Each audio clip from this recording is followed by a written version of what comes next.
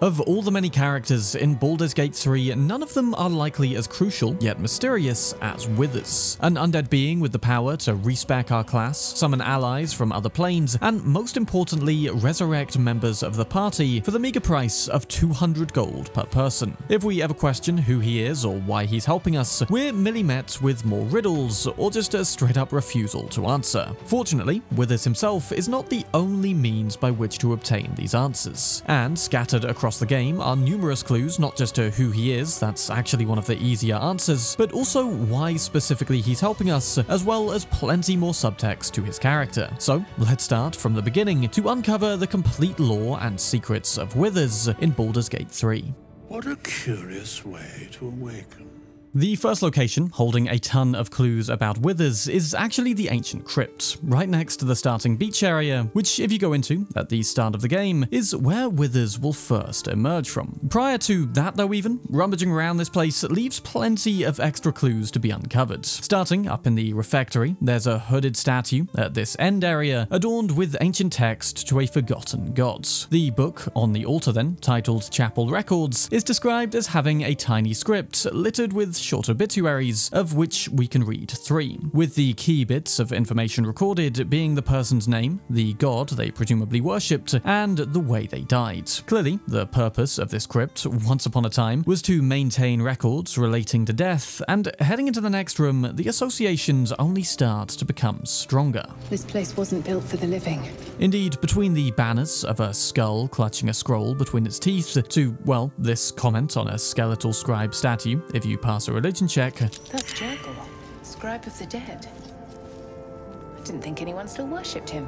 It's pretty clear whom this ancient crypt was once dedicated to, Jergal, whose lore we'll look at in the next chapter, but first, there's a few more clues around the ancient crypt worth taking a look at, with the first being the Book of Dead Gods off in this side room. Clearly, mortal deaths are not the only ones the scribes of Jergal were keeping records of, and successfully opening this book and passing a religion check reveals this. These are the names of gods, once lost but now restored after the Second Sundering.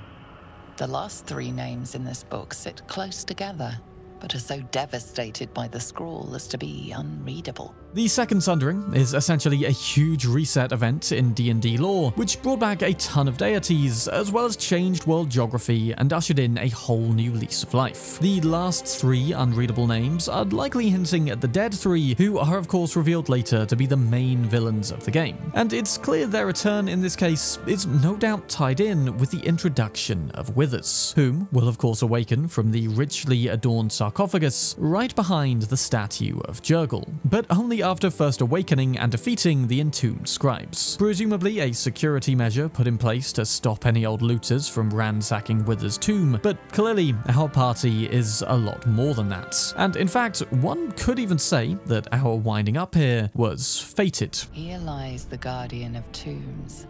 Through knowledge comes atonement. So, with a tiny bit of digging, this first meeting tells us everything we need to know about Withers' true identity. Guardian of Tombs? Now, that's also the name given to Jergal, Scribe of the Dead and Lord of the End of Everything. And as we continue through the game, more and more clues simply start to surface that Withers is in fact Jergal, or at least this mummified body is fully under the control of Jergal. And we'll touch on this more as we go through the video, but why is the Scribe of the Dead choosing to take such an active role in our adventure at all? And to answer that, we'll have to dig deeper into the lore surrounding the history of Jergal. What is the worth of a single mortal's life? For much of D&D lore, death is a complicated thing, with no singular entity presiding over the entire thing, but rather different gods ruling over various aspects of death. The most obvious example of this in-game is again the Dead 3, with Bane serving as the god of tyranny and strife, Baal of course being the god of murder, the most violent of deaths, and Merkel presiding over the actual dead. Before these 3 though, there was Jergal, the original god of death who served in the role diligently. and simply did the job he existed for to the letter, maintaining an orderly record of souls as they transitioned from life into death, depicted most often writing onto a scroll, and described always as having a voice like the dry whisper of a forgotten tomb. Now, who does that sound like? However, after untold time presiding entirely over death by his lonesome, Jergal grew somewhat bored with his position. So, when Bane, Baal, and Merkel requested dominion over death, Jergal bequeathed to them their respective aspects of it, fading into obscurity as a god himself, hence the ancientness of this initial crypt and the text being written in a forgotten tongue. Though Jergal didn't disappear entirely, rather sticking around and serving as seneschal to Merkel, simply keeping his records and archives of the dead.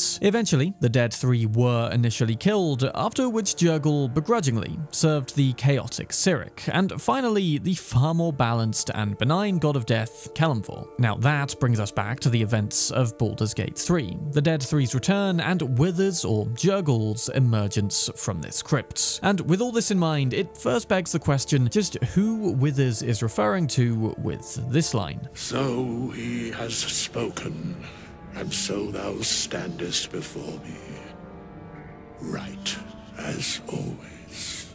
And now, we could first assume that he is actually referring to Jergal, and Withers is merely an aspect of him, referring to the greater being. And this would fit with Jergal's role as a scribe recording the unfolding of fate, but this isn't necessarily the case. Whenever controlling another vessel, like hirelings, Withers refers to them as this vessel, rather than to himself in the third person like he would be doing here. Then, there's also the fact that this particular sarcophagus was especially guarded, and the fact we can't deal him any damage, suggesting something especially divine about him. So rather, I think the he being referred to is something higher than even Jergal, that apparently is always right. Possibly Kelemvor, whom he serves now, or maybe a higher god even, like Al. Though, for lack of a definitive answer, let's just call he Fate for now, especially given how common this line is. Thy wheel of fate turns ever to the dark.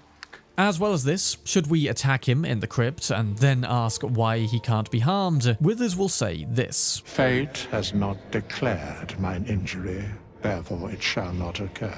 It's a classic Withers-style line, but at the same time, it does suggest the very laws of causality themselves forbid Withers from suffering harm. Like the world itself is simply going, nope, every time he gets hit. But onto Withers' question about the worth of a single mortal life, which I think is asked purely as a curiosity for him, giving of course a small response to each of our answers, but otherwise saying that he's satisfied. Of course, the right answer in this context is, I guess, 200 gold, but sadly, that doesn't come up as an option. With the question answered then, we're simply told we'll meet again at quote-unquote the proper time and place, and sent on our way, with him apparently needing to attend the crypt after so many years away. But before long, he will show up in our camp to play his main role, as our lore-friendly explanation for some of the most powerful mechanics we can take advantage of. But again, why? Thy name has been recorded.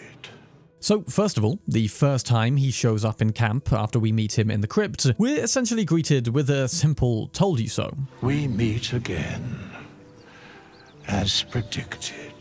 And from there, things progress pretty normally, without the ability to ask many questions. Although, of course, we will pursue every potential avenue in that regard. First though, what's curious is what happens if we bypass the entire crypt at the start of the game and simply wait until Withers randomly shows up in camp. Because yes, that's exactly what happens. With no cutscene or fanfare, he's simply available to talk to and greets us as he would any other party member, speaking to him for the first time. Ah, another. Again, keeping a record of souls is a classic Jergal move, but beyond that though, I think the name being recorded in this case relates to how they're a member of the party, and thus able to be brought back from most forms of death. Indeed, Withers, or Jergal, absolutely has a vested interest in keeping us and our party alive. The ultimate band of adventurers with the best hope of defeating the Absolute and its masters, which multiple times he does express a clear contempt for. And going back to the value of a mortal life question for a second actually, here's what happens when we say no other life matters aside from ours. At this particular junction, Perhaps that is not so far from the truth. Back to determining as a character who or what he is though, Withers isn't even giving a single clue. There are many answers to that question. None are important. In fairness, going through the whole game thinking of him as nothing but a mummified, dry-sounding resurrection guy, and not Jergal, Scribe of Death, does not make a difference to the quality or reliability of services he provides, so he has got us there. Though we can at least ascertain that Withers isn't simply helping us because he wants to. And this is what he says if we ask why he's helping us. Be assured, it is not by choice. At least it's kind of answered, but then begs another question. Who, or what then, is forcing Withers to come to our aid and follow our camp around to exercise his immense power? Also, whilst he says this in our first meeting, there are events in the game where he decidedly leaves camp to do things that very much seem to be of his own volition. But we'll get to those. Now, the most direct rejection to our questions does actually crack me up, and that's pointing out that skeletons shouldn't be able to talk. Correct. No. You know, for all the business-like Scribe of the Dead stuff, Withers does have a sense of humour. An exceptionally dry one, funnily enough, but there's definitely something there. And in terms of getting something out of the guy relating to who he is, you can, as a paladin at least, focus on and try to determine Withers' divine origin. He has a divine aspect, yes. A reflection of death itself.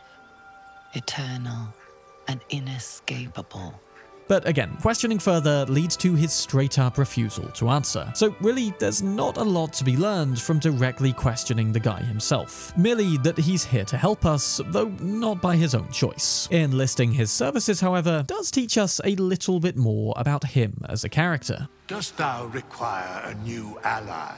When it comes down to it, Withers is effectively capable of fulfilling the gameplay requirements that would otherwise be inexplicable, or at any rate a fair bit more complicated. These are on-demand resurrections and the return of an ally's body, if need be, summoning allies from the fugue plane that he himself controls, allowing for a more customizable party, or respeccing your class to something else. There's other stuff, but these are the big three. So let's first look at resurrections. Not an entirely unique concept, and in fact something we could get away with without Withers thanks to these scrolls of Revivify. But given sometimes allies can die in inconvenient places, returning to camp and simply bringing them back there can be a lot simpler. And once again, the means by which Withers does this is another pretty blatant clue that he's Jergal.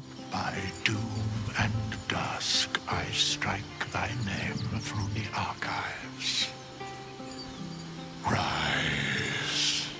Must be a pretty straightforward job for the Keeper of the Archives of the Dead to simply take a name off, if he fancies. Though, in fairness, Withers doesn't always resurrect everyone every time, preventing death from being completely meaningless in-game. Something he'll explain to the Dark Urge if they, for example, kill Alfira. The bard's death is a weight for thine own conscience to bear. She will be left to the peace of eternity, where the Urge shall seek her no more. I think if we discount that a game with zero proper death whatsoever would simply become devoid of consequence, there's also some interesting narrative implications here. Withers chooses not to resurrect Alfira, apparently on the basis that it'll make us feel the weight of our action more. And indeed, if the Dark Urge could simply undo all of their dark deeds, they'd have far less incentive to resist their dark impulses. So by leaving Alfira dead, it's clear that Withers' purpose isn't purely to resurrect people, but rather to facilitate the journey and development of our party, helping to nudge us along if things get tough, but never deviating from his basic goal, at least not for the moment. And we'll look more at Withers' special relationship to the Dark Urge a little later. On to hirelings though, and Withers does at least explain pretty conclusively who these guys are. With the Absolute causing chaos across Faerun, inflicting plenty of murder and death, Withers has personally sought out the finest warriors from the recently deceased, souls who even in death seek vengeance over the Absolute. Though beyond their skills and willingness to aid us in battle, who they are was lost in death. These souls clawed their way back from the fugue plane for vengeance. The art of violence is one memory not lost to them, I assure you. Now, the fugue plane is where souls immediately go after death to be judged and collected by respective worshipped deities to eventually be taken off to their plane instead. It's also the place where Kelemvor resides alongside Jergal, making them easy allies plucked directly from his plane. It also possibly explains why speaking through them requires so little effort from Withers. As for a lore reason why they're provided as potential additional allies, well, I think once again this calls back to Withers' primary goal here, to ensure our party the best chances of success in defeating the Absolutes, and also maybe provide the souls of these warriors with some vengeance, which they so desperately crave after death. In terms of respecking, that at its core is a gameplay mechanic to inject more life into builds that may have become boring, but canonically I guess we could also say it's Withers' way of ensuring our best chance of success, with the skill set that complements the overall party the most. So on the whole, these abilities of Withers are at worst extremely high-level spells, and at best the workings of a god. Again, pretty much confirming that he is Jergal, but also showing limitations as to what he will and won't do. And in his god role, Jergal exists as an accountant of sorts for death, so stopping it entirely would put an end to his purpose. But clearly, our party staying alive is more important for the time being than Jergal's main purpose for existing, suggesting that only through our defeat of the Absolutes can Withers or Jergal continue to run his day-to-day tasks as always, which also explains, I think, the reasons behind his behavior at the end of Act 2. Do Illithids possess souls? Following the defeat of Ketheric Thorm as well as Merkel's avatar, Withers, on a rare occasion, indeed elects to leave our camp and come to Moonrise Towers to ask yet another simple question. Do Illithids possess souls? Simple as this query is, though, the answer isn't quite as clear as yes or no. Withers, of course, is 100% confident that Illithids do not possess souls, and being the guy in charge of recording where those souls go, I'd say he, better than most, would know. But still, there's a little more nuance, and listen to the wording here. The three amass an Illithid army void of apostolic souls that could imbue them with power. Now, the specific focus on apostolic souls here implies that the problem with the Illithid army, at least as far as the gods are concerned, is that Mindflayer Ceramorphosis is essentially stealing away the souls of mortals that would otherwise pass through the fugue plane and ultimately serve to bolster the power of whichever god the mortals served in life. Remember those chapel records we found in the original crypt, recording a name, pledged deity, and cause of death? Well, clearly, the god somebody worshipped is one of the most important things to keep a record of after they die, and the reason for that is largely the fate of their soul. But it seems anybody turned into a Mind Flayer doesn't have their soul pass on anywhere, and instead become lost, creating an imbalance in the delicate cycle of life, death, and souls. Withers even hints at this when we question why he's at Moonrise Towers. Where matters of balance are concerned, I am eternally cold. And this further hints into the importance of Withers/Jergal's role in the grander scheme of things, serving as scribe and seneschal to ensure that the right souls end up in the right places, maintaining a very careful balance in the Forgotten Realms. Indeed, his very reason for aiding us in the first place may just be that his purpose to exist is threatened should all the souls of mortals be destroyed by Mind Flayers. So whilst he confirms not helping us out of choice, it may very well be out of necessity to restore the all-important balance crucial to Jergal. But whilst most Mind Flayers simply resemble fleshy, lifeless husks enthralled to their elder brain, is this to say the likes of the Emperor and Omelum are simply that too? Just because an essence of who they were, or a soul, doesn't empower one of the known gods in their death, doesn't mean we can disregard these highly intelligent entities as lifeless. We have to remember that Illithids hail from a completely different plane of existence, with their cycle of life and death appearing alien to mortals. Through their process of tadpoling and ceremorphosis, they may very well be stealing away the power of the mortal soul and using it to empower their elder brain or some higher entity completely removed from the domain over which Withers is concerned. Though this does make Withers' question about the Dead Three's motives very interesting, because whilst they do control the power of the elder brain via the Crown of Karsus, they do stand to gain very little through the form of harvested souls, all of which they crave through one form or another. So Withers' question is basically, why are these idiots enacting a plan that doesn't actually make them any more powerful? And maybe the Dead Three are just being short-sighted and blatantly ignorant. Though, if we jump ahead just a second, there is one clue that the Dead Three had something of a plan with this, explained by Bane himself through the body of Gortash. And by turning mortals Illithid, you deny their souls to their keepers. You do not stoke fear by reaping your own fields, but by burning your foes.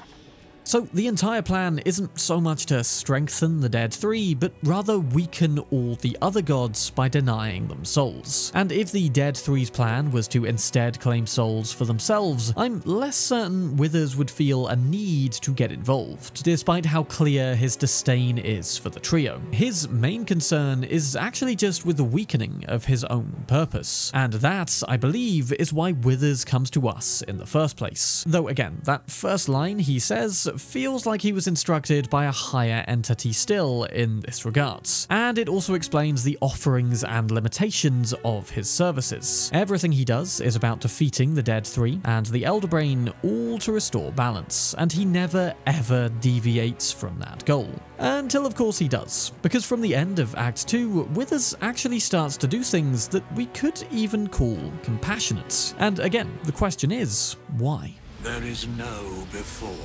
The first character, not definitively tied to our party, that Withers actually goes out of his way to help is Arabella. That is, provided we save her from Korga in Act 1 and then send her to camp after rescuing her again in Act 2, agreeing to search for her parents. It's at this point Arabella starts to develop a bond with Withers, and much like us, she berates him with irritating questions that he only answers vaguely. So, what were you before you were this? There is no before. So you've always been a bone man? In a sense. I am neither dead nor undead, neither alive nor unliving. I don't get it. Thou wilt. Again, evidence he's an eternal being, i.e. Jergal, but also notice here that Withers tells Arabella that she will understand things in time. This is picked up again later on after we discover Arabella's parents, who have died. And with her power of the decaying forest, as he calls it, Arabella enters this frenzied rage, at which point Withers steps in with quite possibly the highest display of emotion from him in the entire game. Listen! Dost thou not hear it? Where creation meets ruin, where morning meets midnight, the root of all being, balance. There's almost a sense of urgency there for a moment, like Withers needs to calm her and can only do so with a slightly raised voice. Arabella is, after all, pretty powerful, and who knows what she's capable of when her rage is untethered. And this balance that Withers describes once again ties back to Jergal's responsibility to record lives passing into death and ensure that this universal balance is maintained. And then he does something really compassionate and particularly divine by showing Arabella her future, something that immediately sets her mind at ease and provides the courage to venture off on her lonesome. Except the thing about fate in this universe is it's not 100% set. It can't be. If it was, there'd be no accounting for the differing actions of player characters, the many twists and turns one can venture down in Baldur's Gate 3. Hell, there's no guarantee that this would have been Arabella's fate at all, as we can make sure she dies back in Act 1. though Withers explains that from this point, Arabella is under the protection of the Weave, suggesting perhaps that Mystra is guiding her now. But had Arabella never met Withers, she never necessarily would have realized her destiny, suggesting that Withers himself is responsible for determining Arabella's future, and perhaps the reason he can show that future to her with such certainty is because he has had a hand in what it will be. It's an example of Jergal being able to step out from his role as simply scribe of the dead, recording events as they unfold, and taking a more active stance to influence events and certain people to currently unknown ends. We've established that his presence in our party is likely to right the imbalance of souls caused by the Mind Flayer threats, a big problem for him, but there's no evidence to suggest a need to help out Arabella so much, to be so nice as she describes. But I do have one theory as to what Withers is up to here, and it relates to our next potential meeting with Arabella down in Baldur's Gate sewers, where she's easily dispatched a group of bandits and is studying a special stone she found. A stone imbued with records of all those who'd passed by it. Records which Arabella is described to be collecting as naturally as breathing. Now, keeping records of past events sounds an awful lot like Jergal's job, right? Except more than just the dead, Arabella describes wanting to know everything. And this could even be in preparation for an ascendancy to godhood. After all, Arabella has seen the future Withers showed her, which apparently precipitated the need for her parents to die, and yet she's still pretty happy about it. And this wouldn't be the first time Jergal has ceded his position to somebody else. And if that's what he's doing here, it seems as though he's showing more care to get it right. Giving up his power to the Dead Three the first time ultimately led to the problem he's now having to deal with, and Arabella will hopefully be a more suitable candidate to inherit godlike power, even though there's something of a scary glint in her eye here. At the same time, perhaps it's not godhood Withers is considering her for, but possibly just a powerful hero of the future. I know Larian have said they aren't making Baldur's Gate 4 anymore, but perhaps someone will. And perhaps in that case, maybe a grown-up Arabella could feature as one of the companions. Regardless, the important thing for this video is to show that Withers isn't just a cold skeleton bound to his duty and nothing more. Though this example of Withers being especially nice isn't the only one, as Dark Urge players will know. I too still hold some power.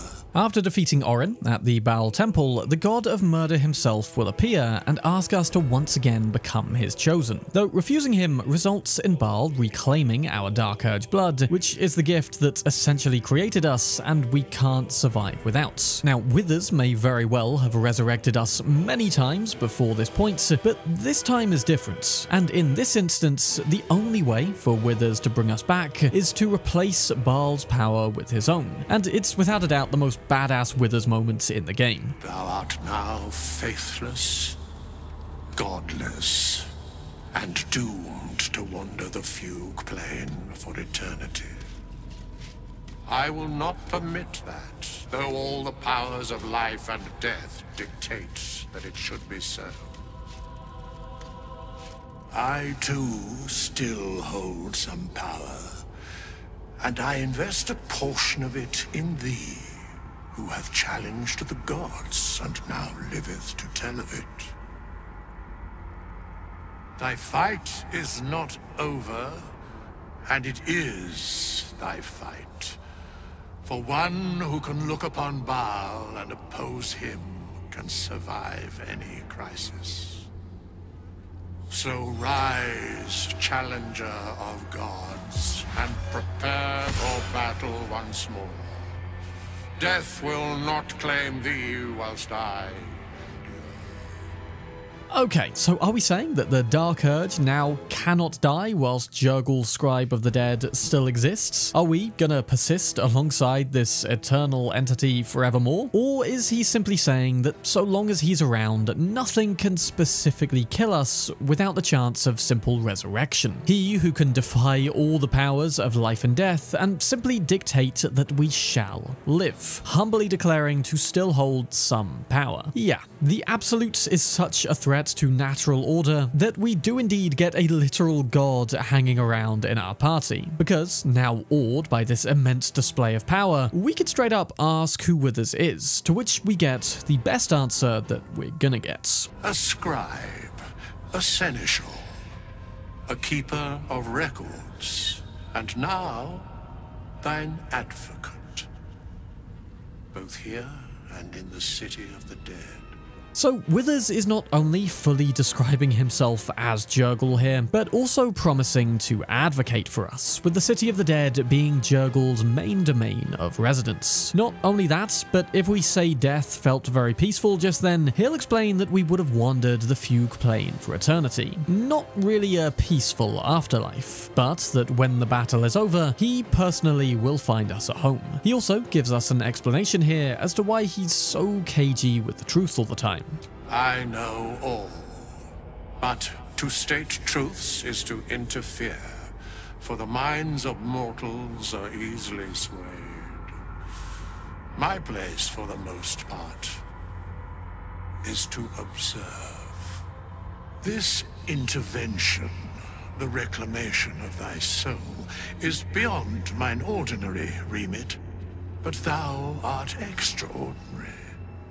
And so are these times. Though we do have to wonder here just why Withers did do this. Is it because the party have no hope of defeating the Absolute without our character? That Withers' entire mission would be a failure if he didn't intervene here? Or is it an action more done out of respect for us? An admiration for our defiance of Baal, who literally gave us life, and a reward for our bravery? The basic resurrection may have been done out of necessity, but the continued offer to ensure we're not left wandering as a godless soul by the end of it all is definitely Jergal going above and beyond. Seeing us doing all this work to defeat the Dead 3, prevent the Mind Flayer incursion, and restore balance has seemingly warranted admiration, maybe gratitude even, from Withers, for fixing a problem he set in motion by initially ceding his power to the Dead 3 a very long time ago. And as we know from that brief chat with Bane through Gortash's corpse, the plan is to screw over all the gods and deny them their power-imbuing souls. And Withers isn't just carrying out his duty on his own behalf, but on behalf of all those whom he regularly ensures have their souls properly ferried through to the appropriate planes. It's still never confirmed why he was sent to us specifically, but maybe it really was just a collective decision by the gods to send him down here and clear up his own mess, so to speak. Another explanation for why he says he isn't helping us by choice when we first meet. But I think certainly through the time Withers spends in our camp, there is something of a character progression for him. From the cold, distant entity refusing to answer any of our questions, to the skeleton literally bestowing us with a portion of his divine protection. Withers has always done what he's needed to do to restore the balance of souls, though the means by which he goes about the task becomes almost warmer, or perhaps just more involved as time progresses. What is the worth of a single mortal's life?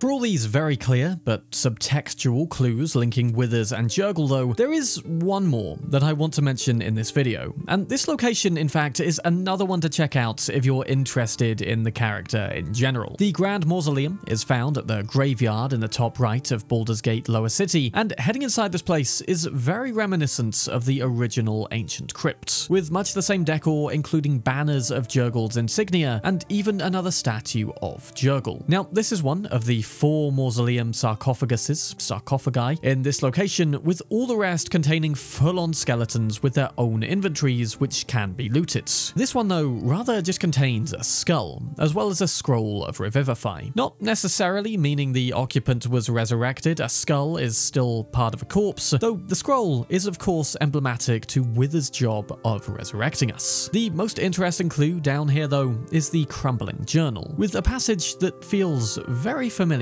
Quote, "I was still a supplicant when I came face to face with him, masked in gold, his skin fine and worn as parchment. Jergal, the Death Keeper, the end of everything. I asked what he needed of me. He asked a simple question.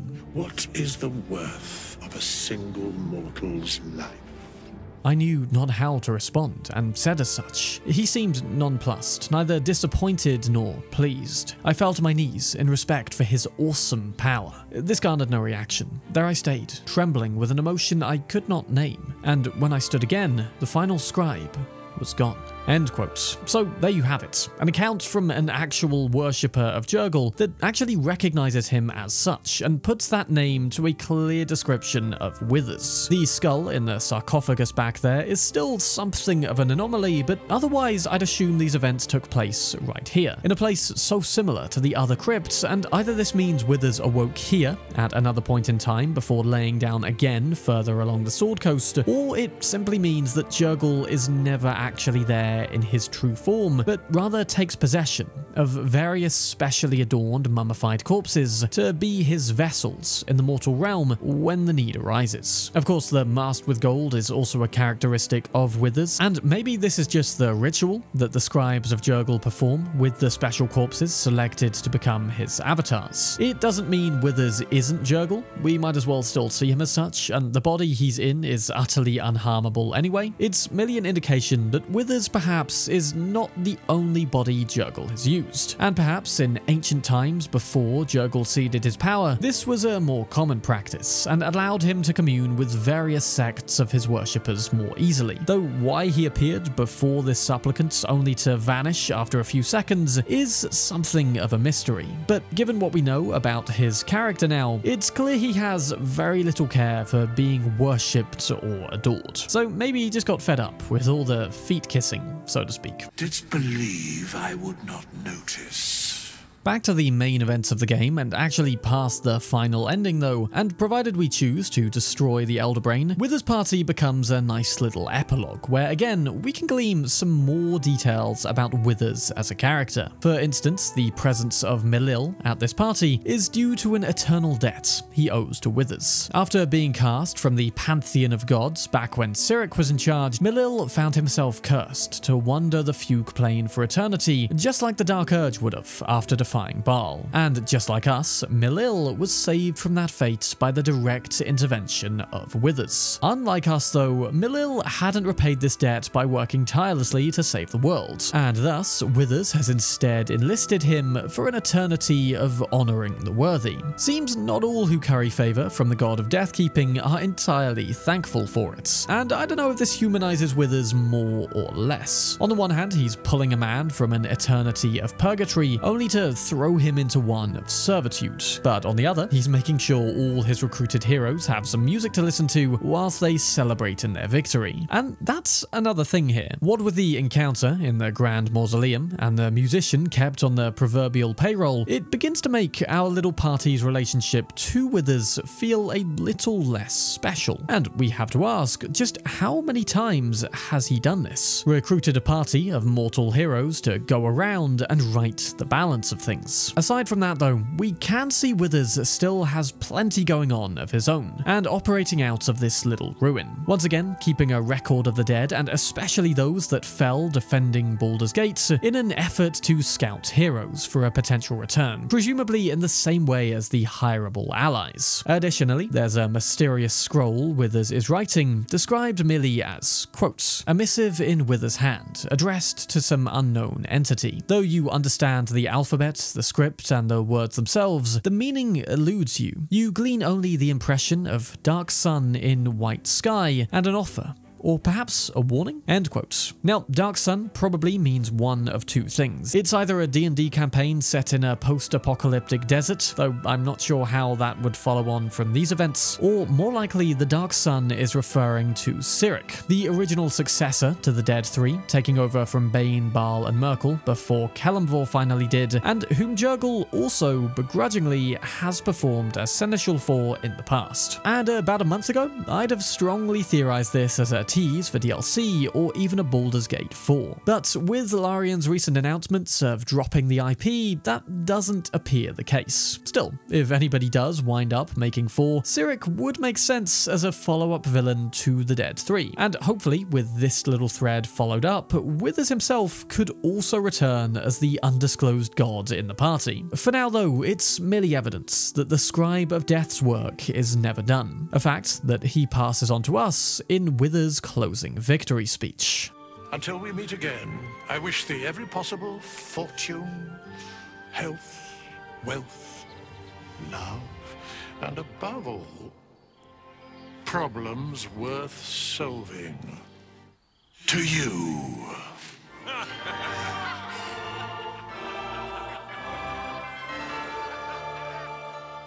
Well, looks like this cold, unfeeling scribe, who sounds like an old crypt, turned out not to be a completely emotionless pile of bones, after all. And in fact, tied with the Emperor, Wither's role in Baldur's Gate 3 may just be the most important that there is. A literal act of divine intervention, which by the end comes close to crossing as many lines as is possible. But despite the credits rolling after this speech, it isn't the last we see of Withers, who, in a post-credit scene, comes to finally gloat at his inadvertent victory over the three who originally succeeded him in dominion over the dead. Thou sought to bolster thy strength by taking away the souls of mortals. But souls vanish when their hosts become mind flayers. Didst think the other gods would not notice? Gods thou may be, yet thou hast proven thyself fools, everyone. So it turns out Withers never actually answers the question as to why the Dead 3 are okay with not harvesting the souls of those they defeat, and thus puts it down to them just being total idiots. Of course, we learned that it was more the case of them weakening the other gods rather than strengthening themselves, but even still, the plan isn't exactly watertight. The Dead 3 constantly plotted against one another and eventually would have fallen into conflict, no doubt, most likely causing the Netherstones to wane in power the same way we cause that to happen and letting this powerful elder brain break loose, wreaking havoc on the world, them, and ultimately the entire divine pantheon. Of course, if anyone was going to notice this growing imbalance of deaths and apostolic souls, it would be the keeper of such records. And let's just be grateful that Withers, or Jergal, took such a proactive approach. For without his aid, and let's be honest, extremely powerful magic that costs next to nothing, magic which, by the way, can actually be looted back afterwards with little care from him. Ultimately, without Withers, our job would have been a lot harder. So call him what you will, scribe, seneschal, mummy, skeleton, Withers, Jergal. When it comes down to it, the guy is ultimately a maintainer of balance for the sake of all the gods. But more than that, he's our safety net, a buffer to ensure we can't so easily fail the task at hand, a guide, sometimes a savior, and eventually a friend, one whom I hope continues to crop up in future media, whatever form that may take now. Because aside from the powerful yet distant role he plays, the guy's dry humor and uncharged yet sometimes painfully blunt comments are just funny, if anything. Thou walkest alone. On all these harsh nights, thou hast sought no company. I mean, here, for example, it's absolutely none of his business, and yet Withers feels the need to talk about it. Plus, he's got a bard eternally bound to him for parties, so I think under all that gold, mummified skin, and ancient tombish voice, Jergal is just a very old being, loyal foremost to his ultimate purpose of recording dead souls, but outside of that, just enjoying the revelry of mortals and participating in their banter with, fittingly, the perfect degree of balance. I could go on analysing the nature of Withers, Jergal, but I think you get the picture. So what do you guys think? And most importantly, are there other details providing more clues that I missed at all in this video? With so many branching storylines and hidden areas, I wouldn't be surprised, but let me know. Otherwise, I hope you enjoyed this deep dive into the fascinating yet mysterious character that is Withers. Thank you, as always, to my incredible patrons for keeping the channel alive, helping me take the time I need to ensure videos like this are properly researched. You can support for as little as £1 a month for early video access, your name on this screen, as well as a special rank in the Discord server, which you can also join through the description. Thank you for watching, I'm Sam Bram, and I hope thou hast a fine day.